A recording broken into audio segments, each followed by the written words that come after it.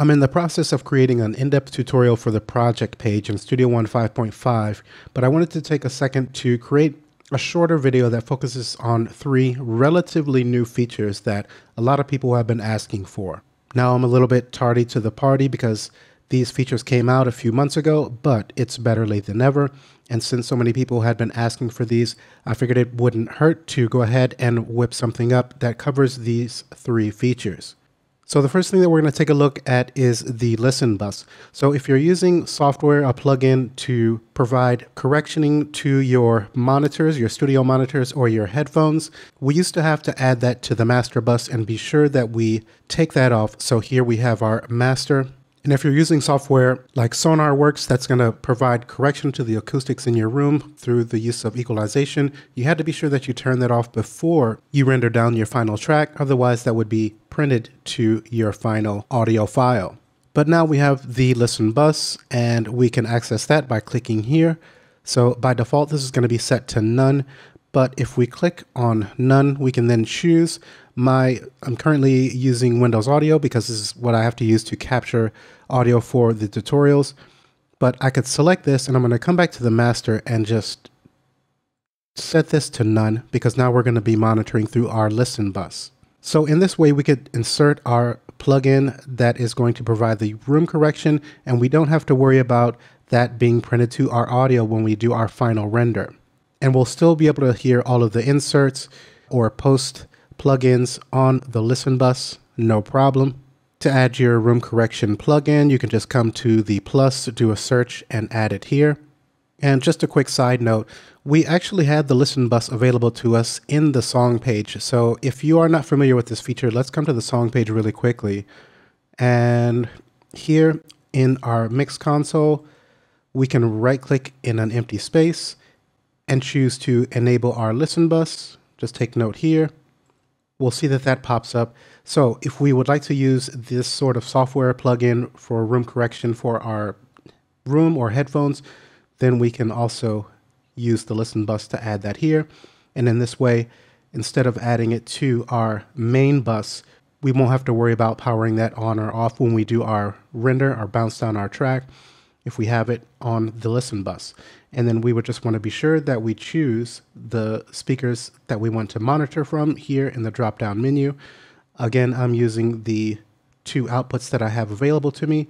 And on the main bus, I have this set to none.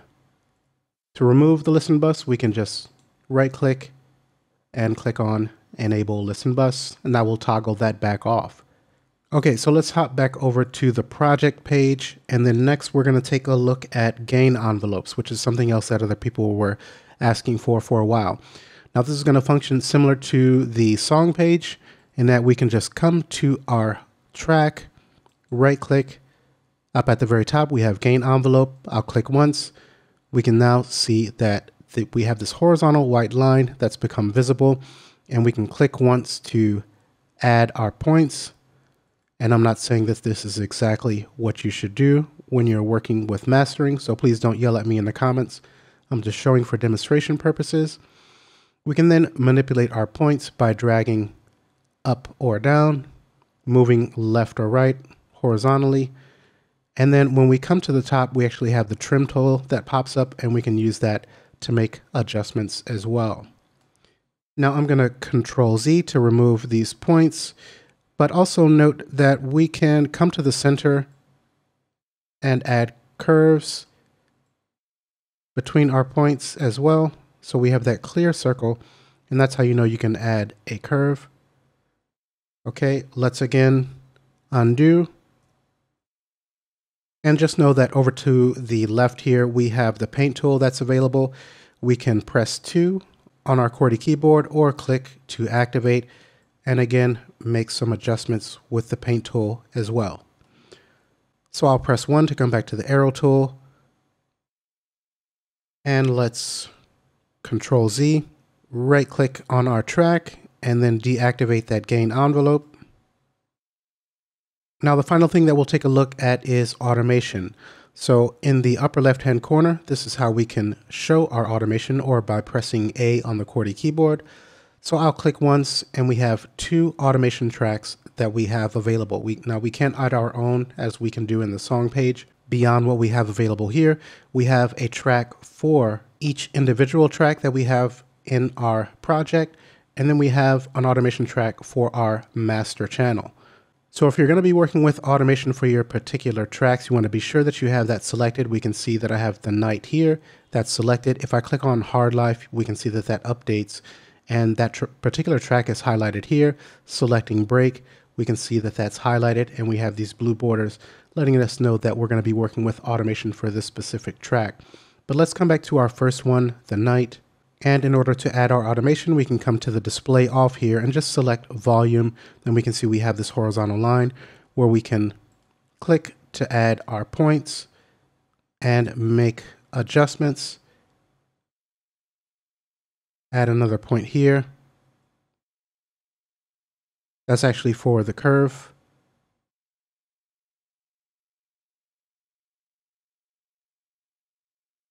Okay, hovering, we also have the trim tool available for our automation as well. And again, don't yell at me in the comments. I'm just showing for demonstration purposes. Now we could also make use of the paint tool as well.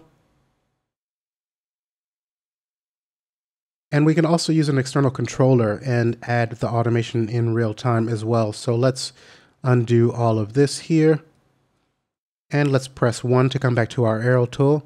And if you take note, if I click on the fader for our listen bus, we can see that this populates up in the upper left-hand corner here. But maybe we'd like to add automation to the level for our individual tracks. So let's click on that. Now we can see we have the night. And then if you have an external controller, you can turn a fader or knob on that device. I have the PreSonus Atom. So if I turn knob 2, we can see that this updates. Knob 3, that updates. But I want to assign knob 1 to the volume for this individual track. So I can now click this arrow and we can see that I have control for the fader for this individual track, the night. So now if I wanted to go ahead and play this back, I can then make my adjustment, and we need to change this to latch.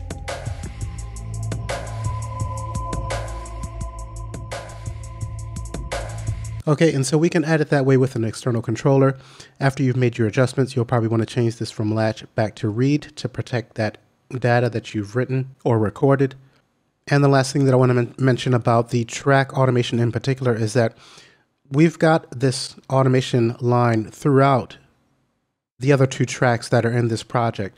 But if I were to add a point here and a point here and take this level down, now when I play this back,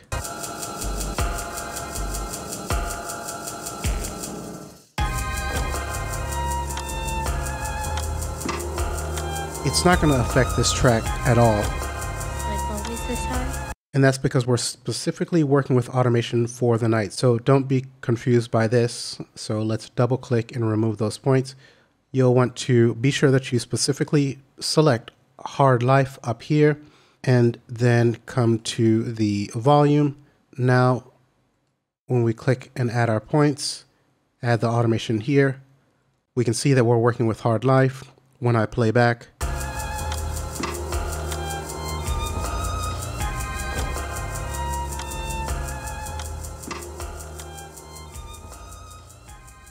okay, we can now hear that that track in particular is being affected. So just be sure that you're working with the correct track when you're working with the automation.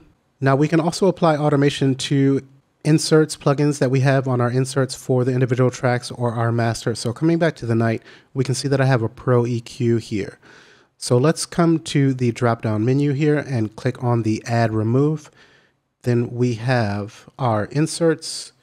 If I select, we can see Pro EQ. So I can choose low cut and the frequency, slope, active. So all of the different parameters that are available within Pro EQ, we can add automation to those. So selecting that frequency, I can click on Add. That's been added here. Close. So now that is populated here. If I click on the drop-down menu, we can switch between the volume automation for the track The Night or that one that we recently added for the low cut for the Pro EQ, and then work with the automation as we just saw for the volume.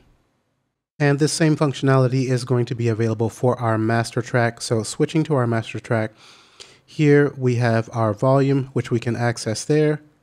And let's switch over to our master track to see that we have multiband dynamics. So if we'd like to add automation for inserts that we may have on our master bus, we can again click on the drop-down menu, add remove.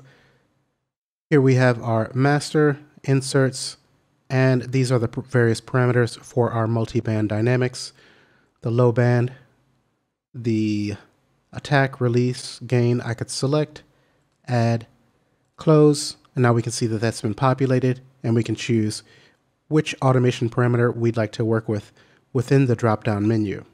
And of course, if you'd like to make these adjustments using an external controller, we can always double click on our multiband dynamics, click on the various parameter or whichever parameter we'd like to adjust. Let's click on the low threshold. We can see that that populates here in the upper left-hand corner. If I turn knob 4, we can see that that populates, and we can then connect that.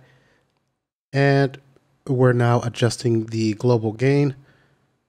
Let's try that again. Low threshold is not being populated. These, because I'm using the PreSonus Atom, that may be the issue, but we can see the ratio here. Let's assign that to knob 4. Okay, and now we're in business. To undo that connection, we would just click on the triangle again. And now as I turn the knob, it's no longer affecting. So apparently some of these knobs are pre-assigned from the PreSonus Atom to the various parameters here in Studio One. As I'm not surprised because this is how it is in the song page. Okay, so we will wrap up here. Look forward to the in-depth tutorial on the project page coming soon. And I hope that you gain some useful information with this relatively shorter video. I'll see you in the next tutorial. Thanks for watching.